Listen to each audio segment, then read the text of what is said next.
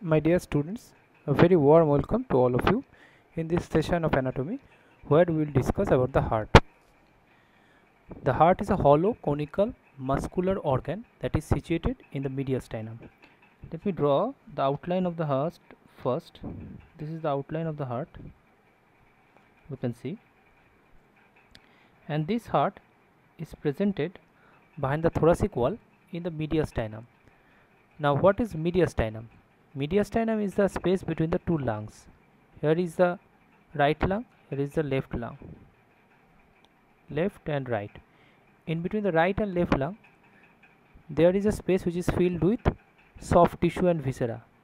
This space in between the two lungs is known as the mediastinum. So heart is present in the mediastinum.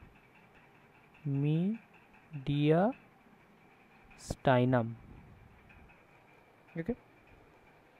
The heart is placed obliquely behind the sternum and adjoining part of the costal cartilages.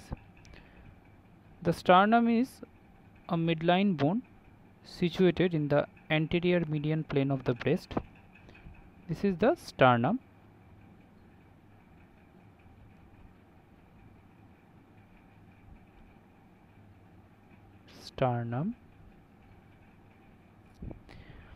And this sternum articulates with the costal cartilages, which are hyaline cartilages present on the anterior end of the ribs. So in the blue we are marking the costal cartilages that are articulating with the sternum on both the sides.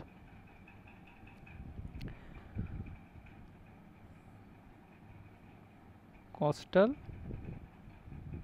cartilage. Now heart is present obliquely behind the sternum and adjoining costal cartilages. It is present in such a way so that 1/3 of the heart is to the right of the median plane and 2/3 of the heart is to the left of the median plane. So what does that mean? If we clear the diagram and draw just the outline of the heart like this. This is the outline of the heart,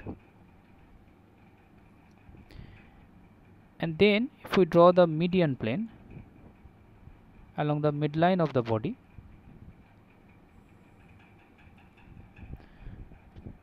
then you will see that 1/3 of the heart fall to the right of the median plane. This is 1/3, and the majority, that is the 2/3 of the heart, that is situated onto the right side of the median plane. The heart is enclosed in a fibroserous sac which is known as the pericardium. Pericardium. The pericardium comprises 3 layers from outside inwards. The most outside layer, it is known as the fibrous pericardium. Fibrous pericardium. Inside the fibrous pericardium there lie the serous pericardium consisting of 2 layers. The outer layer of the serous pericardium lies inside the fibrous pericardium. It is also known as the parietal layer of serous pericardium. Parietal layer of serous pericardium. And the layer which lies most within, that is known as the visceral layer of serous pericardium, that directly lines the heart. This is the visceral layer of serous pericardium. That means if I have to take a look at the heart, then we have to cut through the pericardium. In the diagram you can see that the heart in situ is covered with the fibroserous sac, that is the pericardium. So from outside we can see the fibrous pericardium, which is the most outer layer. Now we are incising through the fibrous pericardium, and when we incise through the fibrous pericardium, obviously the parietal layer of serous pericardium, it comes along with it, and what is left is the visceral layer of serous pericardium adherent to the heart. Now we have removed the heart along with the visceral layer of serous pericardium from the rest of the pericardial cavity, and here is the heart covered with the visceral layer of serous pericardium for further inspection. The shape of the heart is pyramidal or conical with the following measurements. The length is 12 cm, width is 9 cm, and weight is 300 gram in males and 250 gram in females. The heart is slightly larger than one's own clenched fist. The apex of the heart is a conical area that is formed by the left ventricle only. It is directed downwards and forwards and to the left. It lies at the level of left fifth intercostal space, 9 cm away from the midline and just medial to the mid-clavicular line. The thrust of the apex is known as the apex beat, which represents the point of maximum cardiac impulse.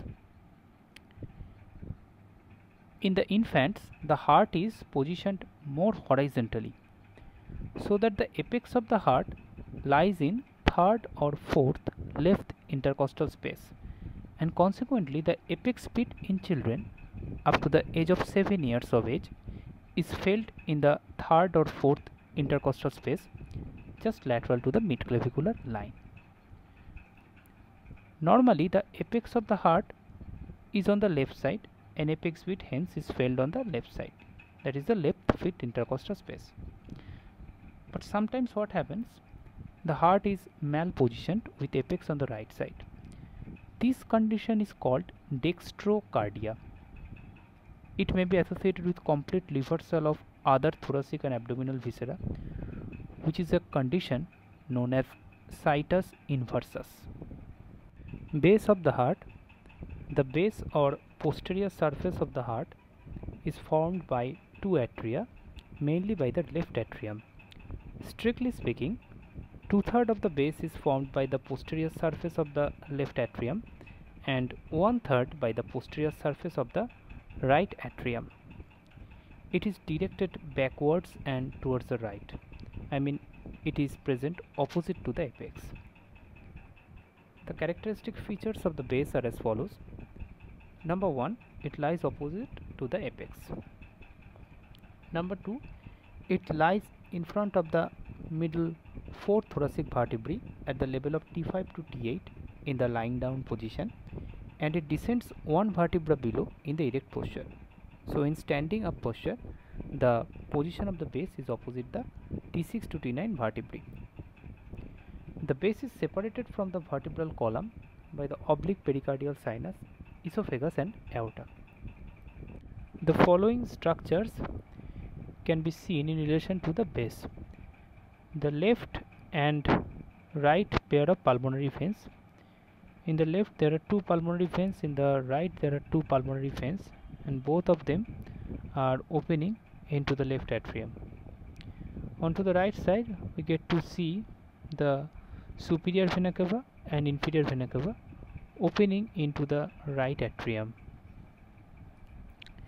We can also make out the right and left pulmonary arteries and the arch of aorta along with its branches. The heart present 3 surfaces. First, the sternocostal surface or the anterior surface. It is formed mainly by the right atrium and right ventricle. Right atrium and right ventricle are separated from each other by the anterior part of the atrioventricular groove. The sternocostal surface is also partly formed by the left auricle and the left ventricle. The right ventricle is separated from the left ventricle by the anterior interventricular groove. The left atrium is hidden on the front by the ascending aorta and the pulmonary trunk. The diaphragmatic surface is flat and it rests on the central tendon of the diaphragm. So the arrow marked surface will be the diaphragmatic surface of the heart, which rests on the central tendon of the diaphragm. The diaphragm is the partition between the thoracic and the abdominal cavities. This is the outline of the diaphragm. Now if we turn over the heart, we can see the outline of the diaphragmatic surface like this. This is the outline of the diaphragmatic surface when you turn over the heart. This diaphragmatic surface is formed by the left and the right ventricles. This is the left ventricle, this is the part of the right ventricle, and these two ventricles are separated from each other by the posterior part of the interventricular groove. So posterior interventricular groove, this is this one, posterior interventricular groove. It separates the diaphragmatic portion of the left and right ventricles from each other.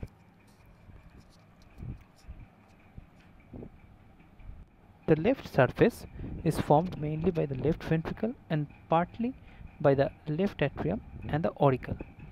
It is directed upward, backwards and towards the left. Borders of the heart. First, the right border. It is more or less vertical and is formed by the right atrium. It extends from the right side of the opening of the SVC to that of the IVC and separates the base from the sternocostal surface. The left border is curved and oblique. It is formed mainly by the left ventricle and partly by the left auricle. It extends from the left auricle to the apex of the heart and separates the sternocostal surface from the left surface. The inferior border is nearly horizontal and extends from the opening of the inferior vena cava to the apex of the heart. It is formed by the right ventricle. The right atrium also forms a part of this border. The inferior border separates the sternocostal surface from the diaphragmatic surface. Near the apex, it presents a notch which is known as incisura epicis cordis. The upper border is slightly oblique and is formed by the right and left atria, mainly by the latter. The upper border is obscured from the view on the sternocostal surface because of ascending aorta and the pulmonary trunk lie in front of it. Chambers of the heart. The heart consists of 4 chambers: right atrium, right ventricle, left atrium and left ventricles. The 2 atrial chambers are separated from each other by a vertical septum, which is known as interatrial septum, and the 2 ventricular chambers are separated from each other by another vertical septum, the interventricular septum. Demarcation of the chambers of the heart on the surface is by the following 3 sulci or groups. Number 1 is the coronary sulcus or atrioventricular groove. The coronary sulcus or atrioventricular groove encircles the heart and it separates the atria from the ventricles. Anteriorly, it is deficient due to the root of the pulmonary trunk. The atrioventricular groove is divided into anterior part and posterior part. The anterior part is seen from the frontal view of the heart and posterior part is seen from the posterior view. The anterior part again consists of right and left halves. The right half runs downwards and to the right between the right atrium and right ventricle and it lodges the right coronary artery, whereas the left half of the anterior AV groove intervenes between the left auricle and left ventricle and it lodges the circumflex branch of the left coronary artery. The posterior part of the AV groove intervenes between the base and the diaphragmatic surface of the heart and it lodges the coronary sinus. Anterior and posterior interventricular sulci. They separate the right and left ventricles.